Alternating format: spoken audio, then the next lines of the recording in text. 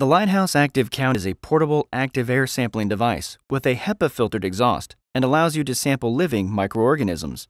Thanks to the internal vacuum motor, 25 liters and 100 liters per minute flow rate options are available. The body of the device is stainless steel and has a large touchscreen. All its removable parts can be autoclaved. There is a movable carrying handle to provide ease of transport to the operator. On the front of the device, there are the main screen with the power key and two ports on the back, one being USB and the other being a power input. If the protective covers of the inlets at the back are attached, you can clean the device with a cloth suitable for cleanroom conditions and a cleaning chemical.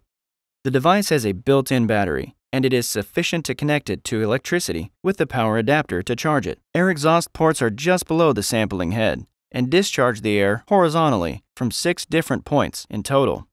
In this way, the risk of turbulence is minimized. In addition, the horizontal discharge of air prevents the contamination on the surface from mixing up with air. As for the parts of the device, dust cover is referred to as a dust protection cover. Impactor is the sampling head. By help of the holes on it, sampled air settles evenly on Petri dish. The magnetic base plate is the part where Petri is placed. It can be easily mounted with its magnetic structure and can be removed for autoclave. This small part, known as blower inlet seal, is attached to the device to protect the internal vacuum motor when we remove the other parts for autoclave.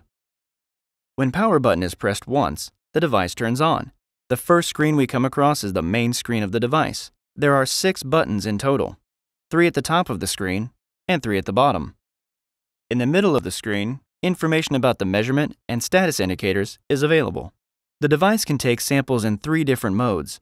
You can access these modes from the configuration button in the top right of the screen. It is possible to switch between modes by pressing Mode in the first line. Constant mode is the mode where you can take constant samples at once, according to a specific volume. If you want to set a waiting time for the device before starting the sampling process, you can set this time in the section under Delay. It is possible to select the desired sample volume by pressing the volume text. You can also arrange the desired volume up to 6,000 liters by holding down any value for a few seconds to choose a different volume from the 8 volume options that appear on the screen. Periodic mode is the mode you can choose when you want to monitor a long process. Sampling is performed by taking periodic measurements at equal intervals according to the set sampling time, total number of cycles, and volume. You can also set a delay time for this mode if you wish.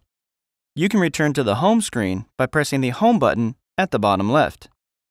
Gas sample mode is used when you want to measure on pressure lines. First, you should connect the device to the pressurized line with the optional apparatus. Afterwards, you need to adjust the pressure in the line according to the pressure of the device by pressing the gas sample button from the settings menu in the upper middle part of the screen. After pressing Start, a countdown will appear on the screen. You wait until the countdown is over, and then equalize the incoming air to the flow rate of the device with the help of the small valve on the pressure line apparatus. When the arrow on the display reaches 0 and the check mark appears on the screen, you can end the setting by pressing the Stop button at the bottom left. Then all you must do is to come to the main screen and start the measurement.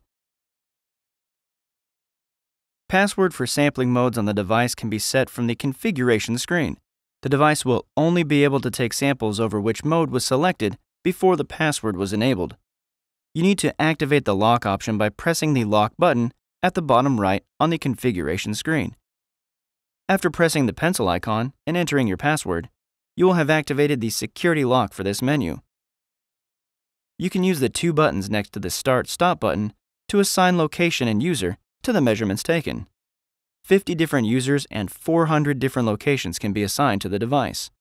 You can click the Edit button at the bottom right to customize any option selected. To view or edit the device settings, you must enter the Settings menu. You can change the date, time, screen brightness, button sound, or date and time format through this menu.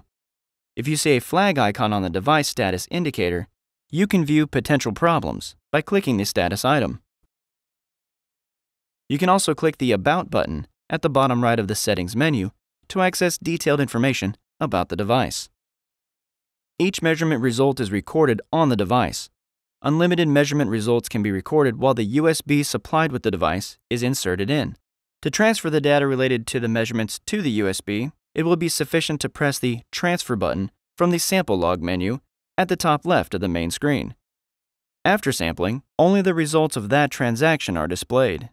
Therefore, the data transfer process must be repeated after each sampling. If the screen needs to be calibrated for any reason, touch the screen with your finger while the device is turned off, and wait. If you press the power button while your finger is on the screen, you will be directed to the screen calibration menu. After following the steps on the screen, you must restart the device. In this way, the touchscreen will be calibrated. You can contact us for any questions about the device.